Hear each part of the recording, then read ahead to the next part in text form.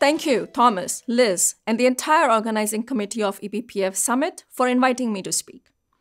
Let me start off by introducing myself. My name is Purvi Desai. I'm Director of Engineering at Google Cloud Networking. And I'm very honored to have a chance to talk with you all.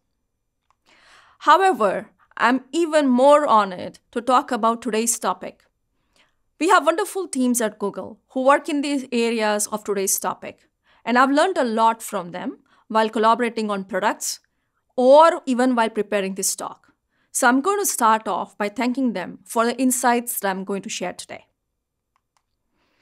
So I'm going to talk about eBPF and Cilium at Google, and I'll cover it in 4 parts. First, a brief overview of eBPF in Google. Second, I'll walk through the journey of Kubernetes networking at Google, leading to eBPF and Cilium adoption. Third, we'll cover learnings, challenges, and our vision. And at last, we'll end with some ask for this larger eBPF community. Okay, so we love eBPF at Google, period. Let me explain how. We participate in community. Almost 25% of kernel reviewers and maintainers for eBPF core are Googlers. And that says it all. We have experts in Google specializing in eBPF cores functionality such as security, networking, resource control, and observability. We participate in committee. We have Googler who sits in the steering committee of eBPF. The responsibility of the steering committee is to make sure that the core of the eBPF is well maintained and to set the roadmap of eBPF development. We have massive and wide range of adoption.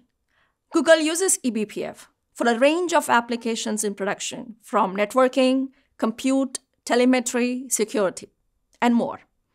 In this summit itself, we have Googlers presenting on container-oriented observability.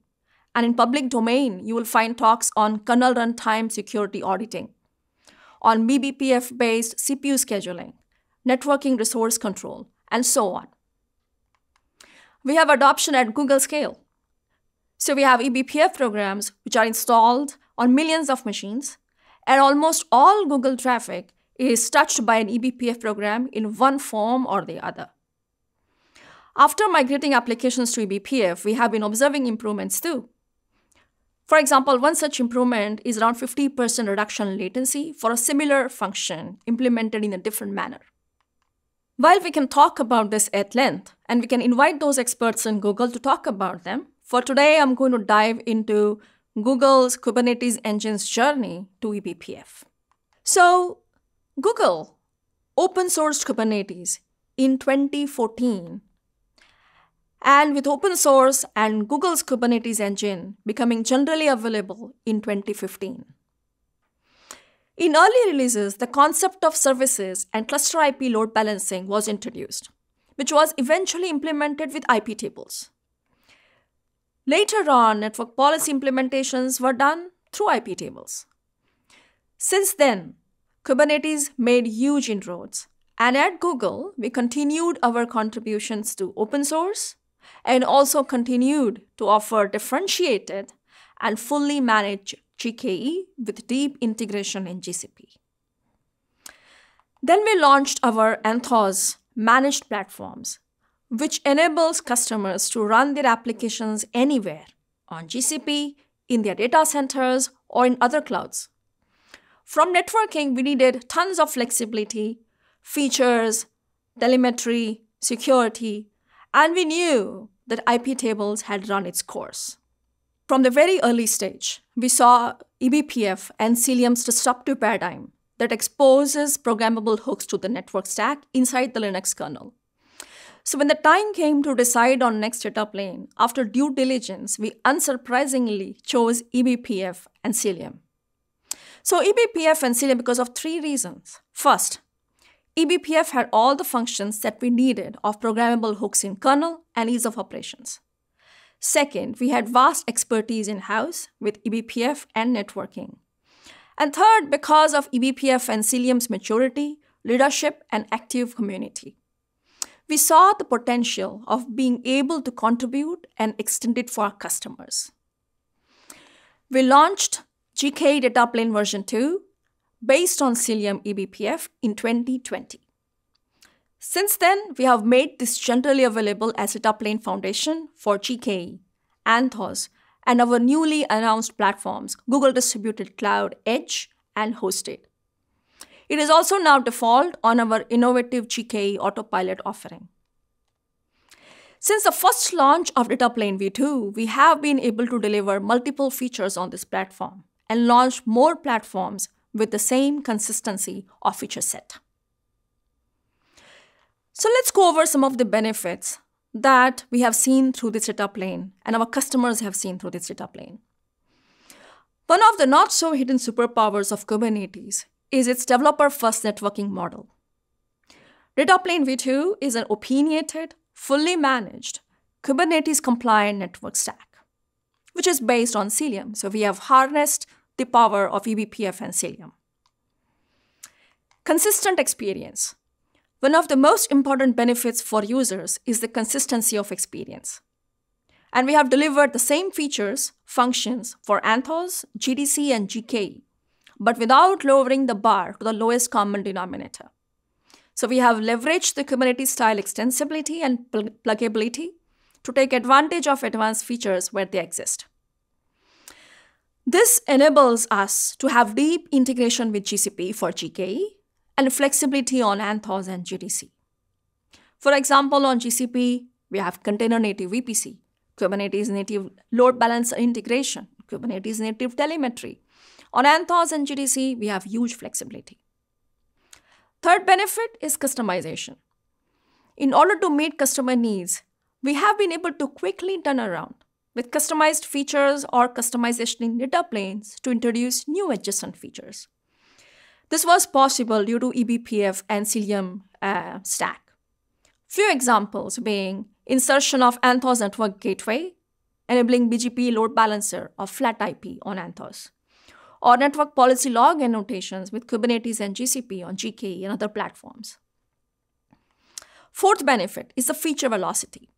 With eBPF and Cilium, we were able to add features at rapid pace for Anthos, GKE, and GDC. For example, egress NAT gateway or redirect policy, Cilium scalability, IPv6 improvements such as NDP. And now we are working on introducing multi-network in Kubernetes so that enterprise or network functions or telco workloads which need multiple interfaces can take advantage of Kubernetes abstractions. And we have continued our contribution with Cilium open source by upstreaming the listed work as we've added them for our offerings.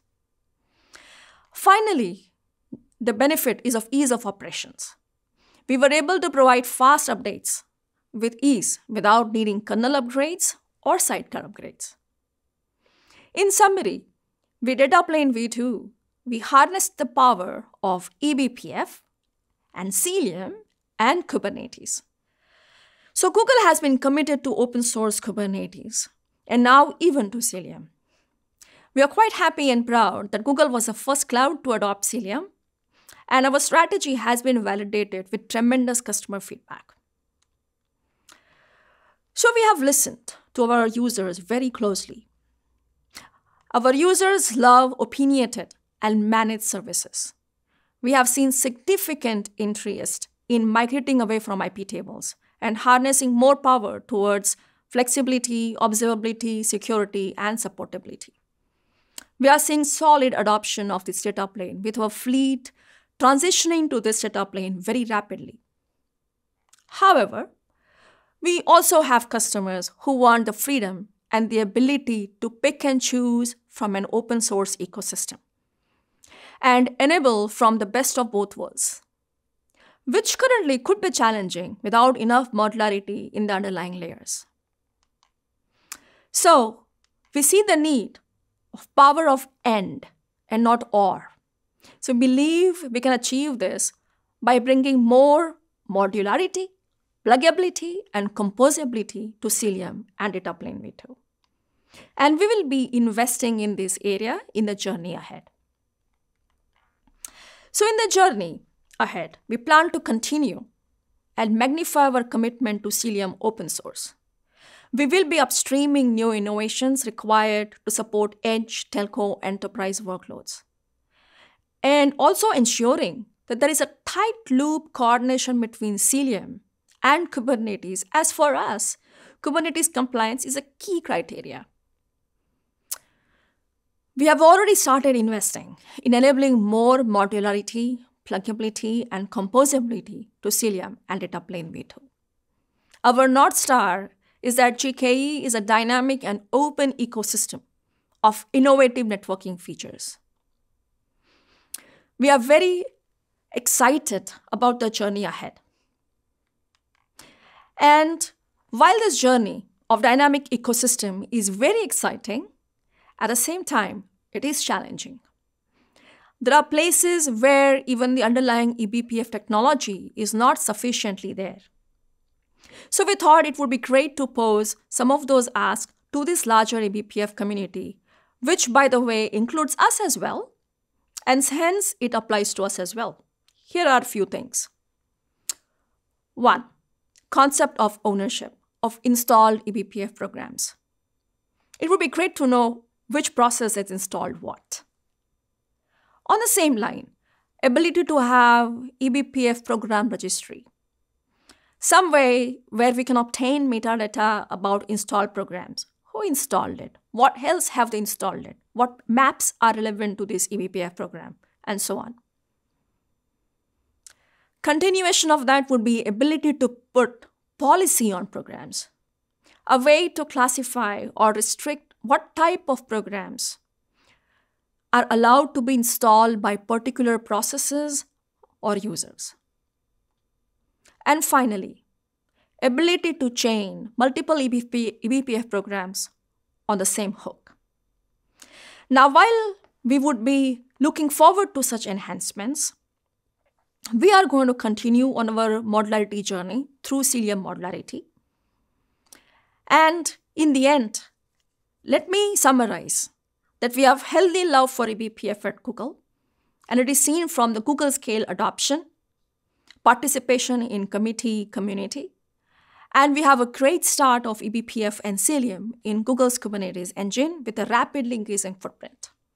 For this, a very big thank you to the larger eBPF and Cilium community for the progress thus far.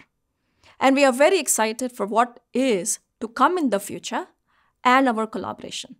Thank you.